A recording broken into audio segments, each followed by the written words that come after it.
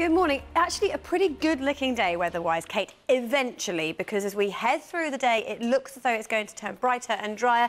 But overnight, with clear skies across Scotland, we saw the northern lights across northern areas of England and Scotland. This was the scene in Dumfries and Galloway sent in by Stu. A cold, frosty start here. Here are the details elsewhere.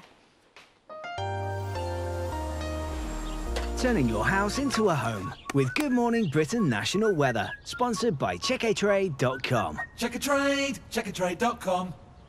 But literally a mix of everything to start the day. Rain and snow through northern areas, then it will turn fine, windy in the south, frosty in the north. This is the messy picture.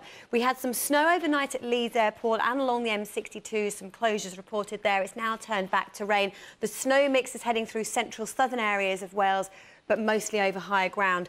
Windy conditions through southern areas of England. It may well have kept you up overnight. Gusts of 40 to 50 miles an hour inland, 60 to 65 miles an hour around the coast. But through the day, the rain eases off, brighter skies as we head into the afternoon.